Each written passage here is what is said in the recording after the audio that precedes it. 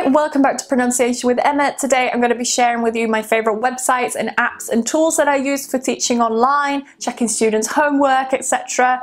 If you're more interested in the tech side, so you're more interested in finding out how I use all of this stuff in my lessons, I will leave a video to that in the description, as well the kind of software that I use, so Skype, Zoom, whichever. I will also link that down in the description and you can watch that video too. So the first one I want to talk about is a whiteboard app. It is completely free. It's actually a website, so you don't have to download anything. It's called AWW app. Whether that's how they pronounce it or not, I don't know. It could be OW app, I don't know. Anyway, it is essentially a whiteboard tool that you can use with your students. It's really nice for collaborative work, so you can share a link with your students and they can also draw and collaborate on the whiteboard. You can save the whiteboard and send it to the students later. It's really, really useful and it's completely free. The second one, if you want to record your screen, so maybe you want to record a lesson and then send it to the students later, I highly recommend Loom. Again, it's completely free. You just download that and you can record your screen and send the link to the students later and they can watch the video. So it's really helpful, especially if you don't want to send large files and stuff like that via email.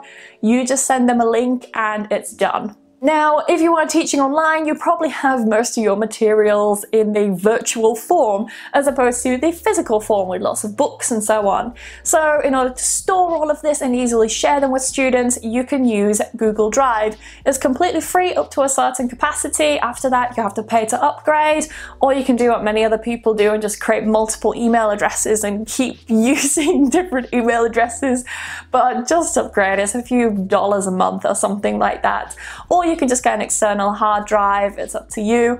I have both, so if I need to share documents with students, I use Google Drive, but for the majority of my documents and things, I keep them on my external hard drive. Now, if students have some writing homework, or maybe you want to collaborate on a document together during a lesson, you can use Google Docs for this. So you essentially create a document using Google Docs, you share the link with the student, and you can type and both edit the document at the same time in real time. So it's really nice if maybe you're working on some writing activities together or something.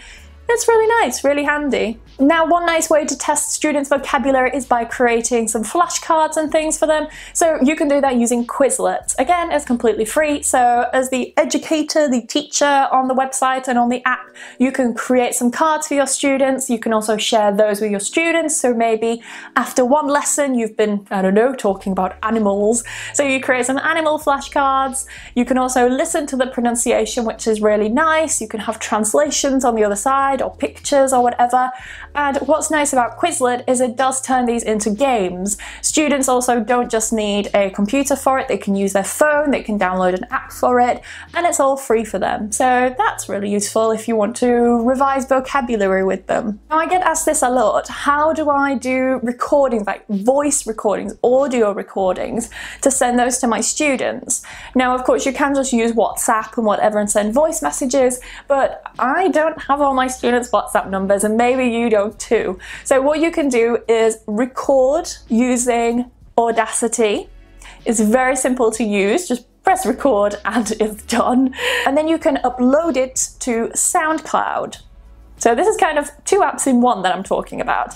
Audacity is for the recording, or you can use QuickTime if you are on a Mac. If not, use Audacity. Then when you've finished, upload the recording onto SoundCloud. Then you can share the link with your students. Another idea to use with SoundCloud is to give students feedback on their speech.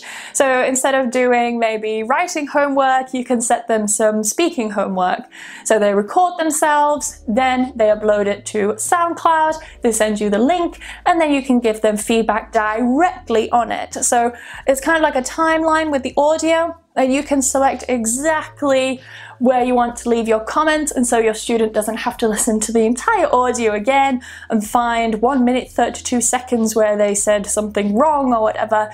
They can just see exactly where you left the comments. So it's much more effective. So to create materials, you can just use Microsoft Word, or you can use Pages if you're on a Mac, but if you want to create something a little bit more exciting, a little bit more colourful, more beautiful, then you can use Canva. This is, again, completely free. All of these that I've mentioned in this video are free to use. So with Canva, you can create your own whatever you need. Maybe it's a poster for your lesson or something. You can also tell students to use it for their homework. So maybe they create a poster for homework or something. Normally in a physical classroom, students would be able to draw the poster and, you know, show it in class. But in the online world, maybe they can't do that. They maybe don't have a scanner, or the camera's not very good, they can't show it.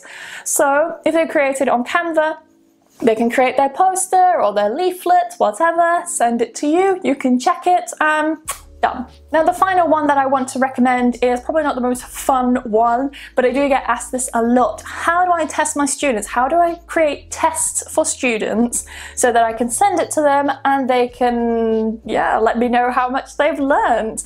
Well, in order to create tests, you can use Google Forms. So Google Forms is actually designed to collect information, kind of like a survey, but there is a feature where you can click and it will show that you can make it into a quiz. So you just make it into a quiz, it grades it for you, you can send that link to your students, they can do that, and then yes, you get the results and you do whatever you need to do with those test results.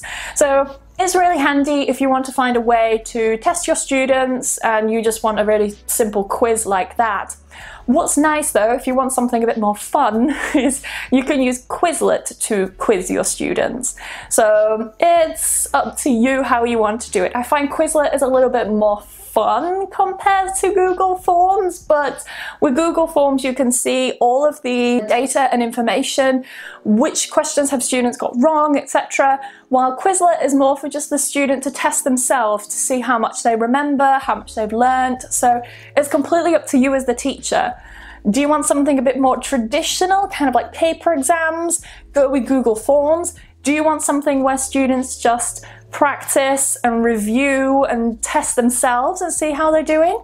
Go with Quizlet. And that is it. Those are all the tools that I recommend. I'm sure there are thousands more. So if you know of any other tools that you use in your classrooms, or that you know other people use in your classrooms, do let me know down in the comments and let me know which ones are your favorite ones, either from this video or ones that you use, because I would love to find out what other tools, materials and things people use. Please put them in the comments and I will check them out. If they're good, I will link them in the description as well so other people can check those out. So that is it. If you want to know more about the software I use, is it Skype, Zoom, whatever, I will link that in the description for you. As well, if you're interested in the tech that I use, so what camera, webcam, etc. should you buy, whatever, I will also link that in the description so you can check that out as well. I hope you have a fantastic day and I will see you really soon. Bye bye.